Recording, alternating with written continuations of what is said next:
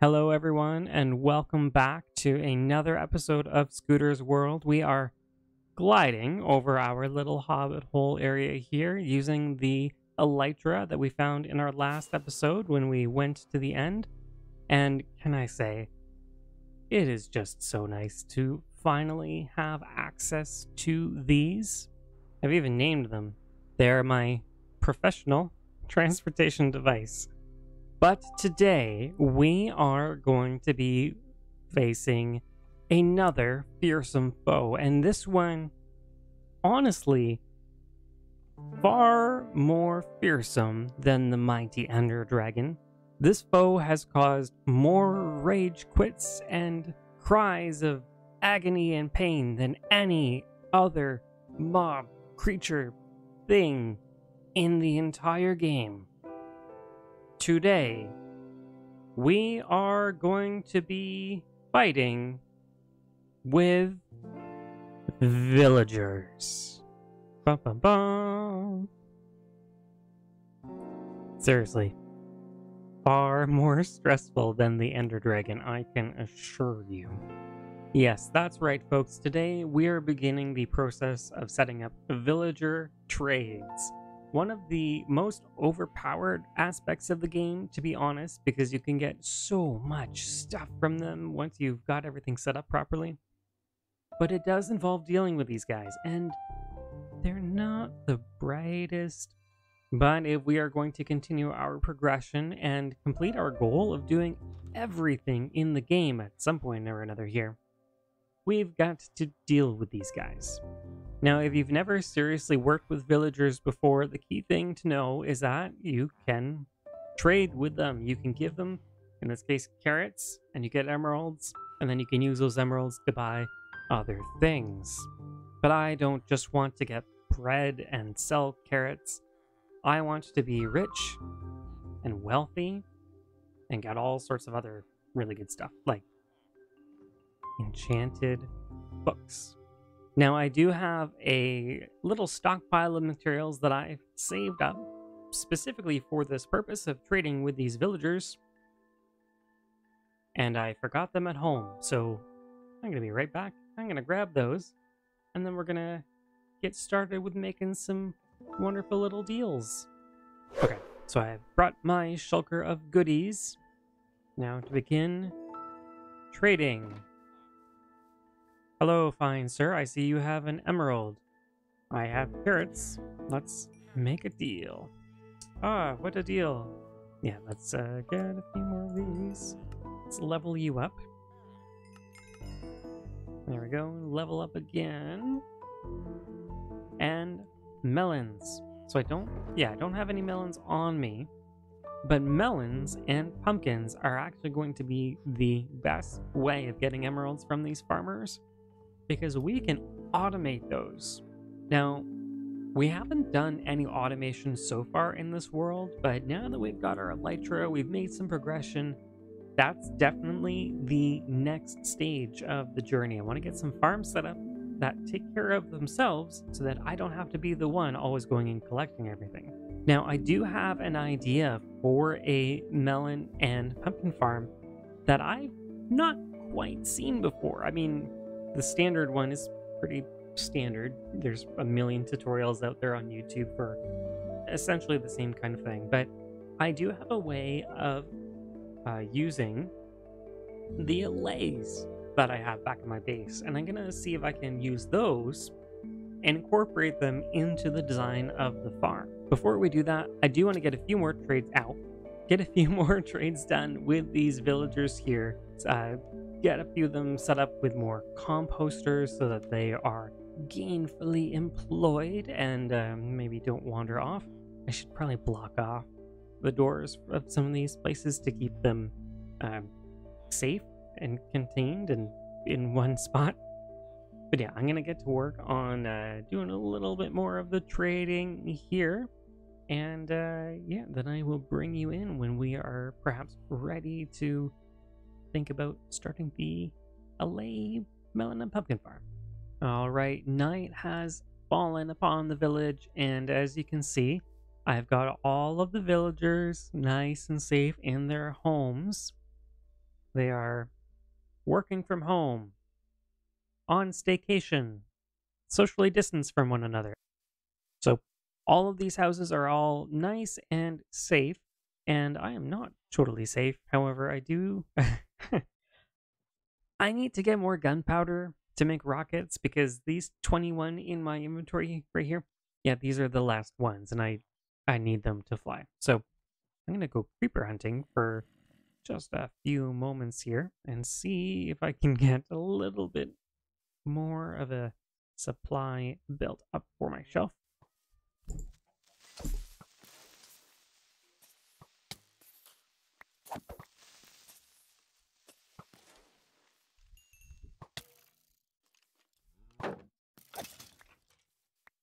Oh, wow, that was a lot of skeletons, but as you might have seen there, I was just able to get for myself 2 music discs by getting the skeletons to shoot the creepers.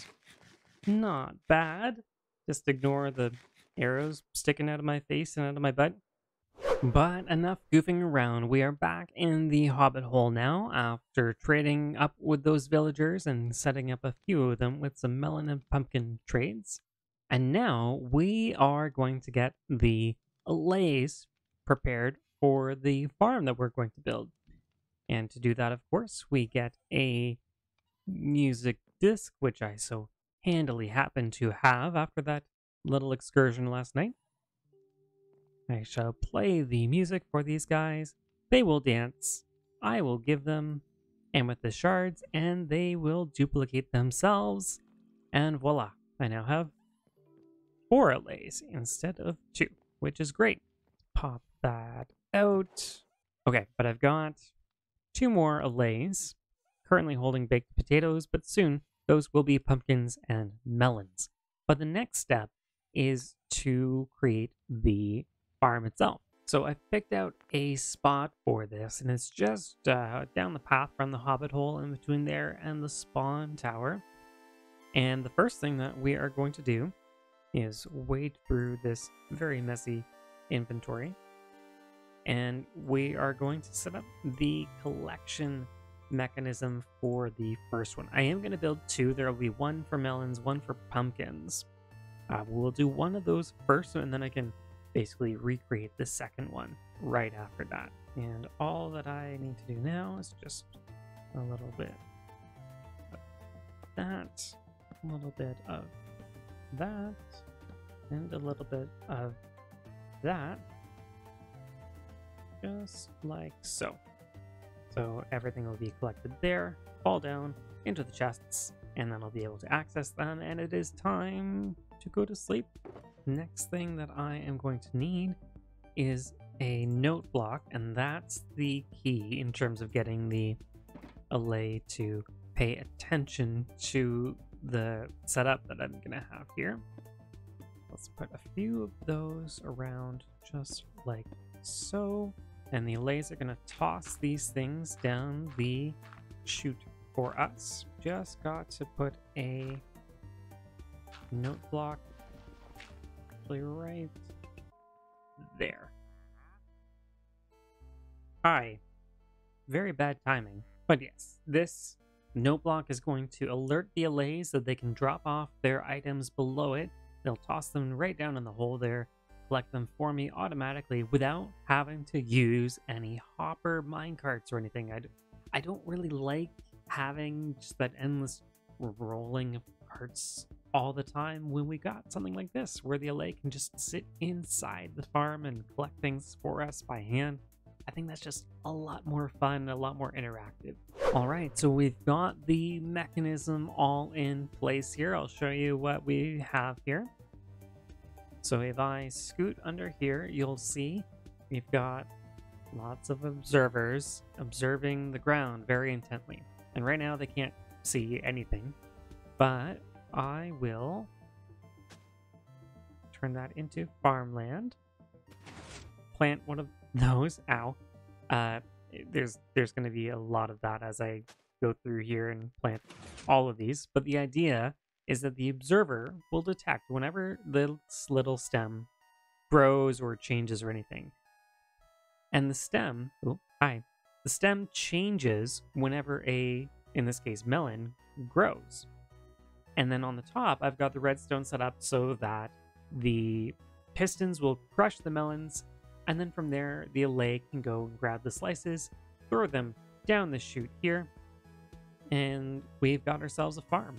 On the sides, we've got the water so that all the cropland is nice and hydrated, and over the top here, you'll see that I've also hooked up the redstone from the observers to the note block so that whenever the melon stems in the middle grow and produce a pumpkin melon, that's going to set off the note block that tells the Allay that that's where it's supposed to drop off all of its stuff.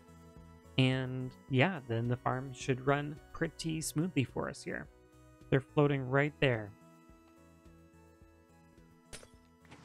Can you see them now? There. Oh, that wasn't so hard, was it? But see, I think he caught that there. He threw them down, they fall into the hole, and there we go. Melons and some torches as well. But there we have it, folks. We've got an Allay inside of our melon farm, happily living out his days in peace and tranquility in his nice cubicle that he can never escape from. Now, of course, I don't want this ugly thing just sitting out here on the landscape. That's not going to do at all. And I also need a second contraption set up for pumpkins as well. So I'm going to get the other one up and running. It'll be exactly the same as the one for the melons. And then what I'll also have to do, of course, is decorate both sets of farms so that they fit in with the area. And once all of that is complete, well, then I can let this run AFK while I am at work during the day and collect a whole bunch of melons and pumpkins. But yeah, it's going to be great. I will bring you guys in once that's all finished and I've got some stuff to show. And then from there, we can continue trading with the villagers and get some other trades set up. I'd like to get some librarians and other potentially useful professions as well. So yeah, we're going to keep on rolling. All right, everybody. The second module is now done, and I've gone ahead and done all of the decorations on both of the machines here. Let's take a bit of a closer look at what we've got going on. So as you can see, I connected up the area here to the path, and we've got some pumpkins and melons out the front. And we've got another little hobbit hole door. And my idea with this is that the actual structure itself of the buildings, it's kind of like the spawn tower. It's one of those old, ancient, ruined things, and whoever lives in this world, this hobbit, has come along, found a very handy little pumpkin and melon mechanism, and decided to put a hole right there. Now, if we come up here, we will see this guy, yep, very happily running around, collecting pumpkins, throwing them down the chute. Missing, but yeah, he'll get it. He'll get it. But there we go. Yeah, no, we've got that guy in there, and as we saw before, we have the other one in there dutifully collecting melon slices. And in the time that it's taken me to build all of this and get it all up and running, we've got quite a few pumpkins, and the melons are yeah, they're really starting to pile up. I have to craft those into the actual melon blocks pretty soon before it starts backing up. But I love this. I'm really happy with how it turned out and how I've managed to get, again, that overgrown feeling to the whole thing and fit another hobbit hole into the middle of that there. One other interesting thing that I'll show you too, we take a peek behind the curtain here. So underneath the roof section here, I've got a line of wool on both sides, actually. And what that is for is to muffle and block the sound of the note blocks. Because the way that this farm works, the Allays, they hear the note blocks, and then that's how they know where to throw their stuff. The problem is, by having two modules so close together, the Allays on either side might get confused about which one they're trying to reach to give all of their items. So, easiest way around that is put that line of wool in between so that it blocks the one Allay on that side, say from hearing this note block, and vice versa. And that way they each know exactly which one to throw their stuff into without any trouble at all. So if you are planning on using Allays in your own world to collect items in a similar way, just keep this sort of thing in mind. If you've got different Allays in different sections, or you want them throwing things in different areas, you might have to do some creative work with some wool to make sure they're going exactly where you want them to go. But now that I've got this up and running, I am going to do a bit more AFKing here so that I can get a significant number of pumpkins and melons and trade those up with those villagers we saw just earlier. And from there, I'm going to see if I can set up a few other villager trades, including for some enchanted books and perhaps some tools and gear. So yeah, we'll see how far we get on that. But yeah, these two machines here are going to make that entire process so much easier. But yeah, I'm going to AFK here for just a little bit, and then I will bring you guys back in when I have got some of the other stuff set up with the villagers. Okay, so we are back now in the village. And as you can see, I've made a few changes around here. I've got all of my villagers in my very sophisticated patent pending villager breeder trading home thing version 1.0. Yes, I know.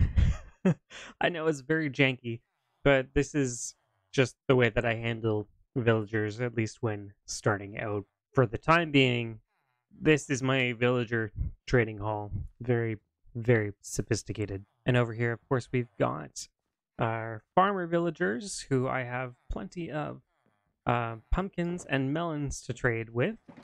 And then I've also put down some lecterns, and I've got librarian villagers. And these guys have enchanted books to sell. But of course, I don't want quick charge and lure and whatever else. Respiration too. No, garbage. I want mending. That is my preferred trade of choice. So what I need to do, what I need to do is first trade up with the farmer. Get out of the way. Trade up with the farmer villagers, get the emeralds I need from them, and then just break the lecterns endlessly until I reset the trades of the librarians and they give me the ones that I want. So let's start here with the farmer guys. So I see you're a man of watermelons.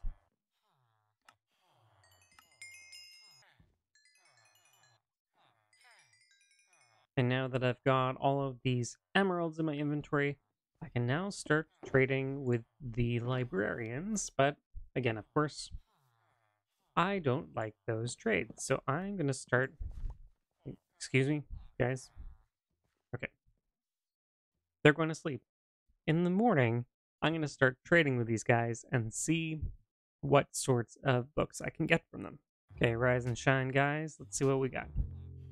Nothing, nothing. Nothing. Okay. Break these. Just one at a time. You, my friend, are now my best friend because you have the mending book. So I'm going to trade with you, and that locks in the trade so that he'll never change it again. Which one are you? You're this one. How many of these do I need? I probably need a few because I need one on my helmet. I've got on the rest of these here. That could use it. Yeah, so I need to buy a few of those, but I don't want to only get just the mending ones. I want to see if I can get maybe some unbreaking 3. That's always good to have on your tools as well. And yeah, I'll see if I can get a few other ones here, but great success. This only took, 20 minutes breaking these things over and over and over again. But yeah, thankfully it didn't take hours, because that can happen sometimes.